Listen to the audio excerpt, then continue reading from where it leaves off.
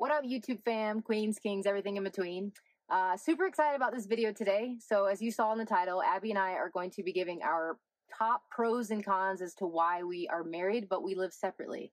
I think this is a really cool opportunity because we don't see a lot of this on YouTube, this kind of content. And so, yeah, I think it's really, really cool for us to be able to share that with you.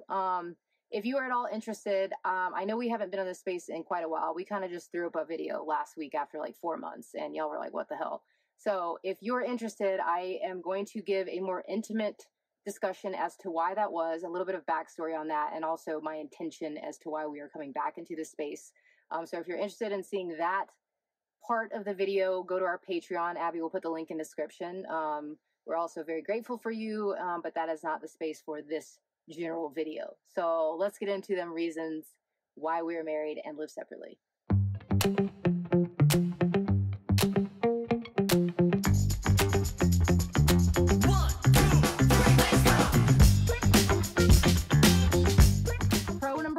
As to why Abby and I are married but we live separately is space. That's an obvious one. So Abby and I, she's always been independent. So when we got in an 80 square foot box with 2 animals, like that was going to be challenged. And if you're ever frustrated or you just want some time alone, it's really hard. I mean, obviously we can go outside, but you know, if you want to be in your home, I mean, that looked like me going to the cab and closing the partition door to have room away from her. So, and vice versa. So yeah, it's just now we have our own spaces, our own, you know, respectful spaces. And that way she has somewhere to retreat. I have somewhere to retreat. And it just helps you breathe in the relationship. It's not going to take away because you have your own room to do whatever it is that you want to do. And so space is vital. The next pro on our list is having the storage and space for our separate hobbies. When we lived together in the van, there simply wasn't room for a lot of stuff, so we focused on our shared hobby of spending time outside, hiking, that sort of thing. After we got a second vehicle, we were able to, expand our hobbies. Nikki got a drum set and some more cooking supplies, and I got a lot more art supplies. Y'all know how much I love making art. Well, when we lived together in the van, I hardly spent any time doing that because there just simply wasn't the space or storage to have all the stuff I really wanted to explore. So I'm really grateful that having this space gives me so much more storage. Literally, this whole bench that I'm sitting on is full of art and photography supplies. And I have this even more table space to set up an art studio indoors. So on rainy days like this, I can do my hobby, do my art inside without it being a problem. Pro number 2 of why we were married but we live separately is that I don't have to have the litter box for the cat in the van. I'm more of a dog person. That is not to say that I don't, care for cats. Like Abby had 3 when we first met, and I spent a year very allergic. That speaks to the dedication I had for building that relationship, because I literally couldn't breathe for a year. I got immune somehow, and I enjoyed the cats in the extent that I could. But I'm just more of a dog person, like cats are bitches. Let's be honest. They don't want to hang out with their owner most of the time. But I love Coco Mochi, the cat that we have now, because Coco Mochi is like a human, and he has taken to me very quickly and cuddles with me, and Abby adores him. And so I very much love Coco Mochi, but I truly am not one to have, I already have my composting shit bucket in the van. I don't need to have an animal's shit bucket as well. And also I don't like him crawling all over the kitchen counter. She knows that. It drives me insane. And ever since my sweet baby bear passed, I don't deal with animal hair in here. So that is a huge pro, that Abby can still have her loving Coco Mochi in her space. I can visit and I can not deal with the stuff that I don't want to deal with. So super big pro. Another pro of having 2 rigs instead of just one is that we can work separately. We both work random jobs that really can happen like anywhere in the country. So like currently right now, I'm headed to a festival to do some tattoo work, and for various reasons, Nikki doesn't want to go. And I'm fine with that. And she doesn't have to. I can go and accept the job and do the work and not feel guilty that I'm dragging her along. And she can do something that feels more aligned with her soul. And I love that for both of us. Pro number 3, why we live separately. as a married couple is we don't ever get tired of each other. So like I said before, Abby was very independent before I met her, and, you know, like really enjoyed having time to herself. And, you know, as we've been together, I've grown to really appreciate and understand why I also need that for myself. And so, yeah, being able to have separate rigs allows us to have time away from each other. And and again, this is a personal thing. Like, if you love being up your partner's ass, like, that is your business. I think Abby and I know that it's very vital for us to have time where we get to spend apart. Not only does it reinvigorate the relationship because you get a chance to miss someone, you know, like when I'm not with her, I can process things that I like, you know, just process the relationship, and it allows me time to get excited to see her again. You know, it reinvigorates the relationship, you know, when we do come back together in union. And so it's been really healthy for us to just to do such. And I think that, you know, like before we lived on the road, like we didn't see each other much, but it was because our jobs, you know, didn't allow for us to be together. But to make a conscious choice now that we've been on the road to be like, no, I still want you to have your own time and space and vice versa. So that when we come back together, like we really have that chance to, like, you know, be like, damn, I missed you. And, you know, like so we never get tired of each other. You know, we're not always attached to the hip. And I also think that you can lose yourself in a partnership, you know, like it's, yeah, like if you're with someone 24/7, like you know, your energies intertwine, and you know, people talk about their other half and their better half. And it's like, my whole philosophy is I don't want to be half and half as one. I want to be one whole person. One whole person is two people enjoying a relationship together. And Abby has really taught me that. And it's been really lovely to do that, to have our space, and to, you know, I think it helps strengthen the bond because, like, again, we have time apart and then we get to come back together and, you know, and share new experiences and get re-excited. You know, I don't ever want to lose myself in a partnership. That's not, and I know that she doesn't want to either. You know, we're not one and the same. We're very much two people with our own life experiences that want to experience it together. So, yeah, never getting tired of, you know, each other because we have the time in separation to appreciate it more. So very grateful for that. I think the other important thing to add there is, look, I'm not trying to speak on a hetero relationship, okay? But with two women, all right, that's a lot. We've been together a decade. Okay, in queer years, that's like 20, and that's a lot of synced up periods and a lot of emotions that are happening between two women. So we definitely have to respect each other's space and give time apart. That is a huge bonus in pro. Other couples may relate to this next one. As lovely as it is sharing a bed with your partner, sometimes you just want to stretch out. Take up the whole bed. Well, with two houses and two beds, we can do that. And we like to switch it up. Sometimes we enjoy cuddling and sleeping together, always in the van because the bed is bigger over there. But sometimes we sleep separately. It's nice to have both options, really. So stretch it out, cuddle, whatever we're in the mood for. That's what we do. Oh, I had to get outside. It was quite hot in the van. So number 4, pro, it helps to build trust and it helps to maintain autonomy. So, you know, Abby and I, like, having separate rigs, we caravan together, but we're not always together. Like, we spend blocks of time in the last years, like, separate, like, for weeks on end, months on end at certain points. So, you know, like, obviously you have to have some trust there. You know, you want to trust that the person is doing what they say they're doing and, you know, where they are. Yeah, it's been really good for us because, you know, like that, yeah, it forces you to just have that trust for someone else. If you're not always with them, you know, you're not in their space, you know, it takes away that, like, kind of possessive feeling, I guess, like, and it really frees us because I trust her and she, you know, she can go and do what she wants and vice versa. Like, it's so free because we've let go of all that, like, kind of inner monologue that they're doing something wrong, or, like, you know, or that, like, that stress that you put on yourself in a partnership of always worrying about what the other person is doing, you know, and jealousy is a very dangerous, you know, rope to be walking. So we've been able to release all of that, and it's been really lovely. For us personally, it's been very helpful since we've opened our marriage and have been, you know, kind of exploring ethical non-monogamy. It, you know, it really asks a lot of you as a person to be secure in yourself and to really look inward, not at the other person, at why you're making choices. And, you know, like I truly have come to a place because of all of that we've been through to, like, recognize that she's always been supportive and always has, like, shown me why I can trust her. And so, yeah, it's been really beautiful to have that trust, not, you know, traveling separately, and it maintains autonomy. Like, before I said we both are very independent and we get the opportunity to remember who we are, be in our own space, and, have the time to ourselves. And like, yeah, it just helps you to just maintain your personal, experience in life. And we honor that very much so by living, sometimes away from each other, and we can check in and be like, oh, what have you been up to, and vice versa. And it's fun. It keeps things fun, like I think being able to trust someone that you're with is so vital. And, like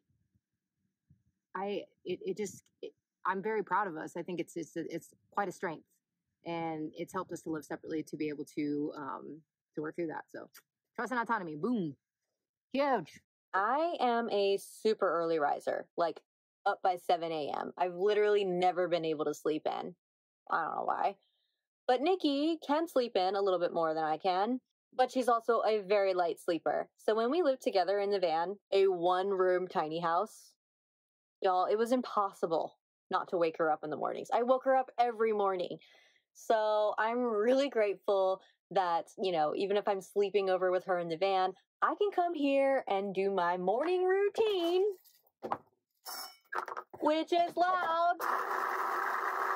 I can be as loud as I want, and I don't have to worry about waking her up. So I love that for both of us.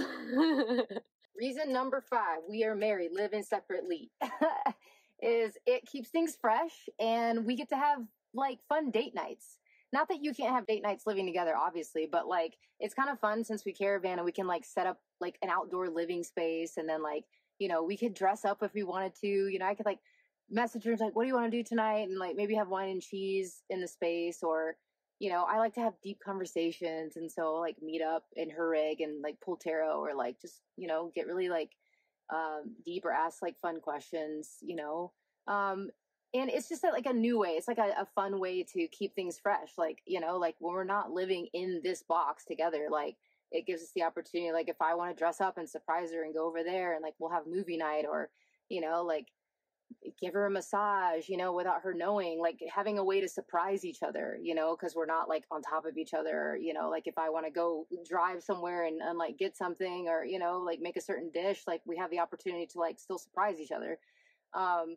So yeah, it's just it's like a way to keep things like going. We've been together a long time, and we both have been in places, where I can't show up emotionally or sexually or whatever the case may be. But like, that doesn't mean that we can't keep things going, and keep things spicy and keep things like new. So that's been really cool. That's been a cool, thing to navigate, like being apart. So where we could still like invigorate and give surprise. So yeah, that's been a good one. Nikki and I are actually both introverts who thrive with a lot of alone time. So having the 2 rigs has given us even more opportunities for quality alone time, and that has been such a benefit to our mental health. So it is for sure a big pro on the pro list. Last but not least on my list, I realize I've been numbering these, but we're going back and forth, so she's gonna be laughing. Oh, good luck at editing that. I love you. We don't have to go to the bathroom in front of each other, y'all. Like, look, that, like, when we first got on the road and like being able to like poop in front of the other person, like that speaks volumes for a relationship. And I am so grateful to have had that experience, to see how close we can truly be with each other. I don't know a lot of people, partnerships living where you're living in a home and you're like in the bathroom with each other. But yeah, it's just not something that like, I'm very grateful to not have to do that anymore. Like we can poop in our separate rigs. She doesn't have to be on top of me in the morning when I'm literally sitting on the pooper and she's like trying to have her coffee, like, I'm sorry, everyone's shit stinks. Like, there's days that it's raining, you can't pop the fan. And it's like, that sucks. Like, it's just not like, there are times when I don't need to be with my partner. And that's one of them. So being able to use the bathroom alone has been amazing. And also, like, I don't have to change it as often. When she wasn't here, we went to Baja together and we stored her rig. And like, since I got the new composting toilet, and I had to switch that thing so quickly and the pee tank so quickly. And it's just, yeah, it's annoying. So that's a great one. If we miss each other and we want to talk, she can message me on her pooper and I could poop in my pooper and we could talk. But nah, it's been so lovely to wake up and have my own routine with my shitter. And yeah, she doesn't have to be on top of me for that. So great reason. So those were all my pros. I have 2 cons that I was able to come up with. Yeah, I don't want it to seem like, oh, everyone go live not with your partner. That's not what this is about. There are moments like when I'm on, like we're traveling separately, where like I'll witness something really beautiful. Like last night, oh my God, for example, there was a huge storm that came through where I'm parked at, and it broke, and then the sun came down below. The clouds were like black, and then it created this incredible rainbow, a full rainbow, and the wind was like blowing, and like I was outside on the roof deck, and I was like watching other people that were also witnessing the sunset, and it was so beautiful. And I just had a moment where obviously I just like wish Abby was there to see it with me, you know.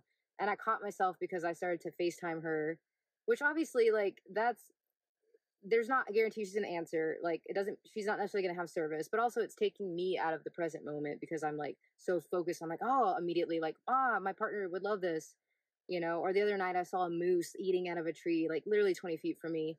And so, yeah, we've had plenty of moments, and I know that happens for her too, where like, obviously we wish that the other person could be there to witness what we are witnessing. So yeah, that's definitely a reason why every now and then, you know, when she's not with me, and I have those experiences that, you know, I am like, oh, but you know, I guess that's, I don't know if that's a con, but that's like, you know, something that's like, well, maybe not a con, but just like a, you know, like a, damn, wish you were here kind of thing. So yeah. I'd say the biggest downside to having 2 tiny homes on wheels instead of just one is the cost of fuel, for sure. It sucks, but it's still worth it, honestly. Yeah. Look at my babies. Oh my gosh. They're so cute. I love them so much. Y'all want to know the biggest bummer when Nikki and I travel separately? I know she's making a ton of food, and I'm not there to eat it. All that delicious food. She can't cook for 1. She can hardly even cook for 2. She cooks for like 12, okay? She cooks for everyone. Last con, as to why living separately is not the best thing, is that it's almost impossible for me to make a meal for 1 person. Yeah, that's it. I love cooking for people. You all know that. And, you know, even when Abby was living with me, like we would still have quite a lot of leftovers. I'm used to like entertaining and giving my love language to the masses of people that I've met on the road. And so like when it's just me, boy, it's quite the challenge. So that would definitely be a con of just not being able to make 1 singular meal for me to enjoy. So for the end of this video, I'm actually going to challenge myself to do that. We're going to make a meal together, and I'm going to make just enough for me to eat tonight so that I don't have a bunch of leftovers in the fridge. So, yeah, good luck to me. I literally cut half a jalapeno, and I'm telling you, I already feel like that's too much. I can't make 1 meal. Pro tip. If you've been cutting peppers, like jalapenos, make sure you wash your hands afterwards. Because when you go to the bathroom later, you're trying to have some sexy time or whatever it is you're doing, I'm telling you, I've been there, and it is not fun. So get the spice off your fingers. Okay. So this is some cumin and coriander seeds. Going to go in there with the oil. I'm going to put some paprika, a little bit of cinnamon, because I'm getting silly in it. A little garlic. Yeah, mix it all together. A little salt. Got my shredded tofu, put the jalapeno in there, got our spice mix. Gonna blend it all together. Yum! So I'm gonna bake it at like 400. We're gonna try like half an hour. Let's see if we can get it crispy. Bye! So while the tofu is baking, I'm gonna make my taco shells, my 4 or 5 taco shells, no more than that. I'm gonna use blue corn. I'm gonna make them because I have plenty of time on my hands here at camp, and it's so simple to make them. And because they just come with a lot of preservatives when you're at the store. It's literally just corn and water when I'm doing it myself. So wish me luck that I don't make 20 of these. Oh my God, we did it. Look at this. 4 taco shells. Okay, we did it. I can do it. Thank you for challenging me, YouTube. Let's go. Oh, look at it. Oh my God. We're in our little pocket so it stays nice and warm. Bobby got me this. I love it. Oh my God. I think I actually pulled it off. Ah! Now, these are bigger tacos. I don't know if I'm gonna have all 4, but like still. I pretty much did it, y'all. Proud. Yum! Oh, okay. So I did it. I pulled it off. I made just enough. I have like a couple extra taco shells, but I will definitely eat those. So we'll see how it tastes. Did I already take a bite? Mmm. Yum. That's so good. I'll put the link in the description for the recipe. Challenge you to make your own taco shells and shred your tofu. Thanks for hanging out with us. We'll catch you on the next video. Bye. These videos are made possible through the support of our patrons. Join the Ride and Seek crew on Patreon today. Thank you, crew!